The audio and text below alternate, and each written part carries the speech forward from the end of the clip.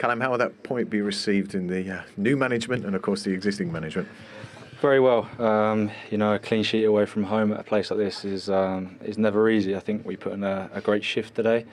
There's a young team out there and everyone put in 100% effort, so I think everyone can be proud of their performance. Obviously, still there's things we can work on, but it's a good start for us.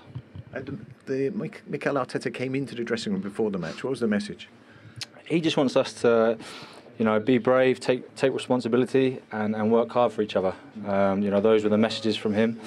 I feel we did that today.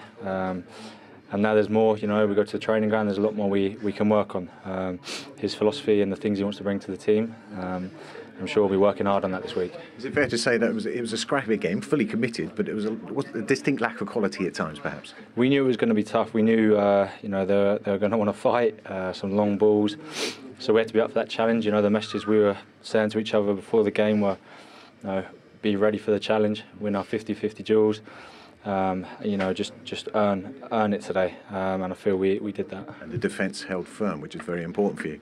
Yeah, this is important for us. Obviously, it's something we've been working hard on. I was pleased to get a clean sheet today. And do you feel that there's something now? There's a whole new era. You're going to step up a gear as well. I like to think so. It's a promising group, and I said, we've just got to work hard. Build on that performance, work on things on the training ground and keep going. Our co-commentator is an attacker, Steve McManaman. He's given you the Man of the Match award. Congratulations, your 100th game today. Yeah, thank you. Appreciate that. Cheers. Well played. Thank you.